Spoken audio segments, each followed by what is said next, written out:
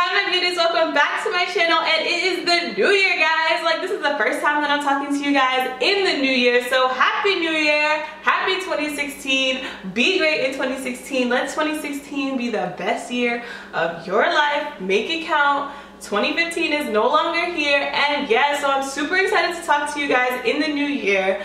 You know, it's been like a week, but what happened to me was after the Sarah video, which I totally enjoyed doing for you guys, I kind of got sick a little bit because I was in my bikini next to the water in like 12-degree weather here in Buffalo, New York, and I was a little bit out of my mind. I did not think that I was going to be able to get sick, but I got sick. But a week has gone by, I'm back and I'm better, and I'm here for a story time for you guys. So I know in a couple videos back I asked you guys which story time you would like to hear from 2015 of the top 10 most terrible things that had happened to me, and a lot of you guys picked something that I didn't feel like was even that good of a story. So I'm definitely going to get to that story, but I decided I'm gonna tell the story of the one that was super funny to me and I know you guys will love, and that was the time that I farted in front of my crush. So if you're interested in this video, then do keep watching. Okay, let's get started. Okay, so this took place last semester. And last semester was my first semester at UB, and I was like, you know, I didn't know anybody, I didn't know much about the place. I was just, you know, exploring, trying new things, meeting new people, what have you. So we decided one night, me and my friends, that we were gonna try out our dining hall, which was called C3. And I think it was like one of my first times going there, and like, you know, they have just a whole bunch of different foods, like ethnic foods, and just a lot of things for you to try, and it's kind of just like an all-you-can-eat buffet. So I was like, yes, I'm about to try mad stuff, I'm about to fill out my plate, I'm about to get my grub on, like you said, all-you-can-eat buffet, and I'm about to try it, and I'm about to eat all I can eat, okay? So we go there, and it was gyro night, and I love gyros, like Greek food, like any type of food is my kind of food, but I like gyros, I like Greek food. And I don't have like the best stomach, like my stomach is kind of weak. I'm low-key, high-key, lactose intolerant, but like, you know, I don't want to acknowledge that or anything because, you know, I love cheese and stuff like that. So I was like, I'm about to have these gyros, and it was also curry night, and I was about to have that too. So I had gyros and curry and a whole bunch of other stuff that they had, because it's just like, just mad food in there. Like, if you have mad different food and then a greedy girl come, she's obviously gonna try everything. So that's what I did. I tried everything, and on the gyro I put everything on it. Sour cream, it don't even matter honestly, because it's food. Like, I'm gonna eat it, it doesn't matter. I don't care about the consequences later. Like, I'm just put all that crap on there because I'm eating it. So my friend's kind of like, are you sure you want to have all these different foods? Like, are you sure? Because she knows my stomach gets a little crazy. And I'm like, girl, stop. Like, I'm about to eat this food. So I ate the gyros, I ate the curry, we left, and everything was good. And usually after dinner, we all go back to one of my friends' rooms, and you know, we converse, we chit chat, we have girl time and whatever. So upon entering her room, we realized that her roommate had a guest over, which so happened to be like this guy that I was crushing on at the time,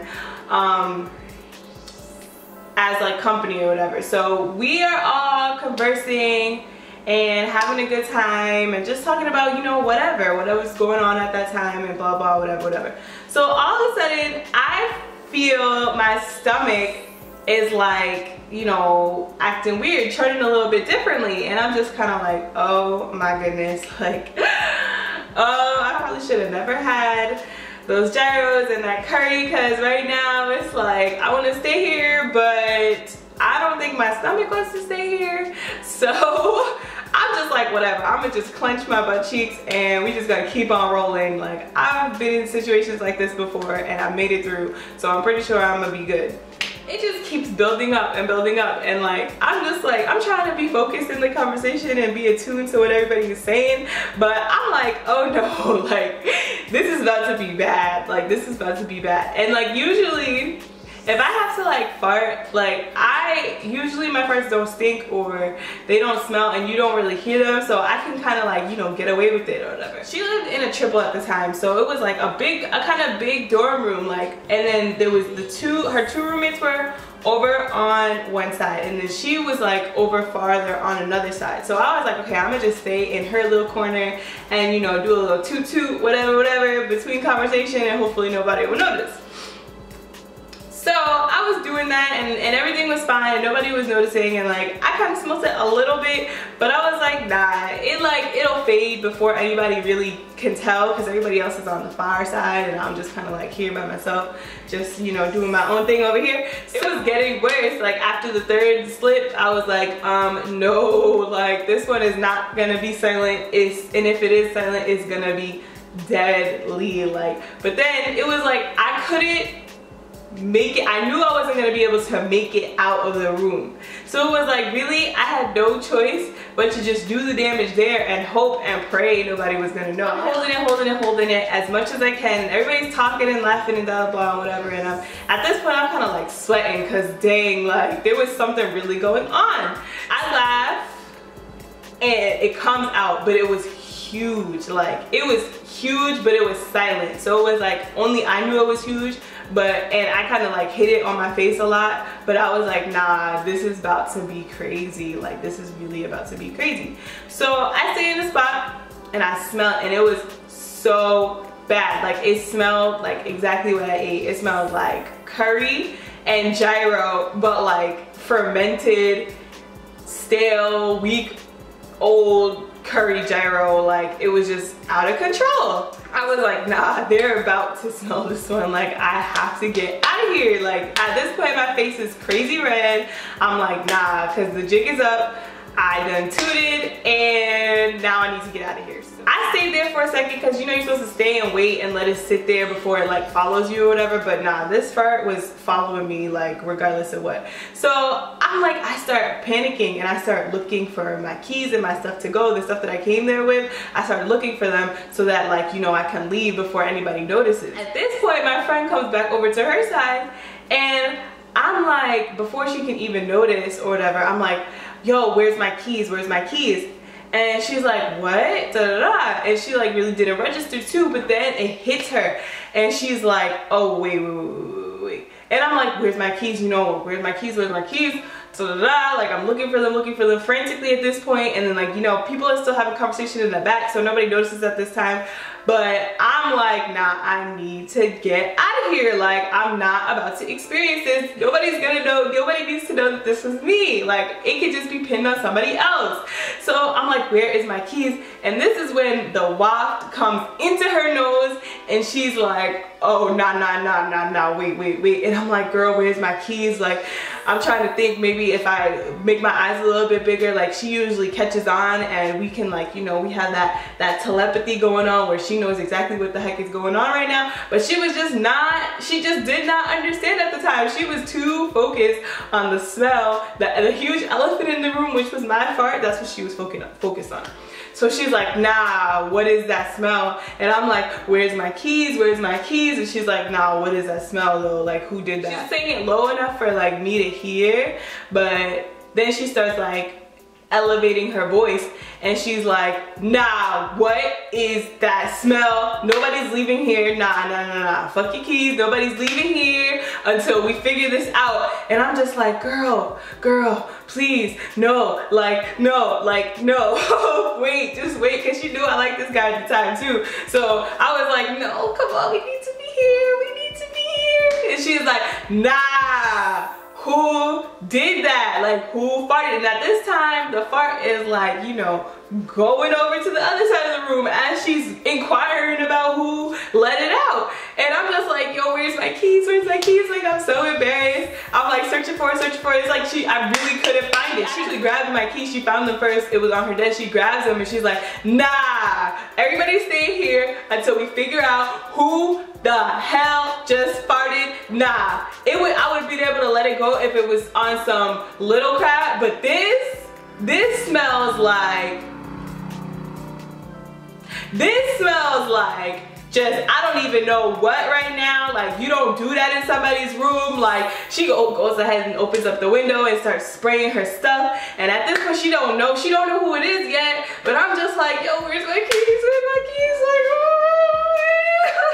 like, I'm not about to be doing this. So then at that same time, the smell gets to the other side of the room and everybody's just like, what the? And they're like gagging and like, no, when I tell you, I really wish that like I could put the smell of this fart like through the camera right now so everybody who's watching this could smell it, because it was out of this world. Like, think that I was the one who produced this scent out of my body. It was just like, yo, what is good with me? Like, I know there's either something wrong with me or there's something wrong with that food, because this was out of control. And it was one of those farts that made like your whole stomach hurt, like one of those farts that singe your butthole hairs as it like comes out. Like, okay, honestly, that was TMI, but I'm telling you, I just want you guys to grasp how disgusting this fart was. So it finally reaches my crush and he's like, he's wide-eyed because he automatically knows by me frantically searching for my keys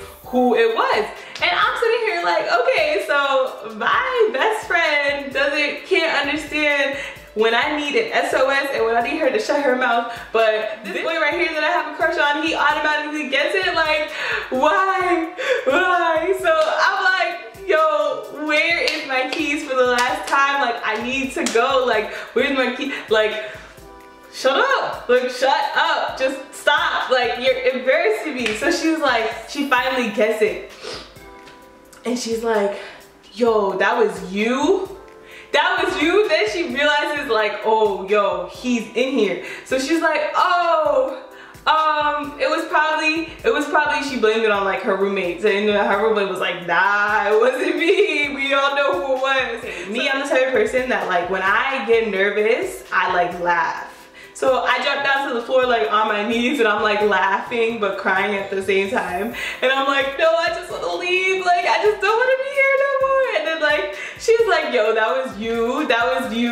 Nah. She says quietly like, yo, I'm sorry. I did not know that this was you. But honestly, that was real foul. Like, you thought you could get away with that? That's out of control. Like, there's just, I'm real sorry for your loss right now, but you're not getting away with this one. And I'm just like, I know, but you know, like, it was gyro night, and like, I just didn't know it was about to go down like that. If I knew, and then if I knew, he's like, who invited him? Who invited him on gyro night? Like, you did not have to do that to me. I thought it was just gonna be us girls. I had to use the bathroom. I left. Like, I just left. The night was over for me. I didn't want to be bothered anymore. But it's like, after that whole situation, it was super awkward because like, me and my crush never talked about it after that. It was just kind of like, I know that you know that I know that this is never ever gonna work out. So we just let the whole situation die at that point. Like, my booty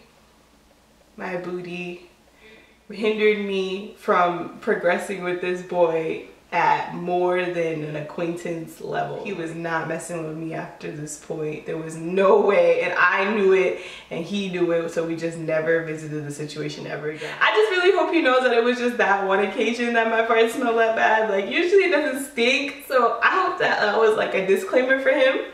And I really hope he didn't tell anybody because that is super embarrassing. But yeah, that was a time where I farted in front of my crush, and like, it was like an atomic bomb. Like, that's how it felt coming out of my system, and that's how it felt being in that room. Like, it was just, it really hit you. It took a second, but once it hit you, you was really out. Like, it was done, and it was just super embarrassing. But me and my friend, we crack up every time we hear that story, and like, now it's like, that is our code word. Like, if I'm searching for my keys and I'm like, yo, where's my keys? Then that's the code word for like, yo, you gotta like, yo, we need to like just focus on me for a second. Like, we need to be seeing eye to eye. Like, where's my keys? You know that something is up and I need you to be right here with me.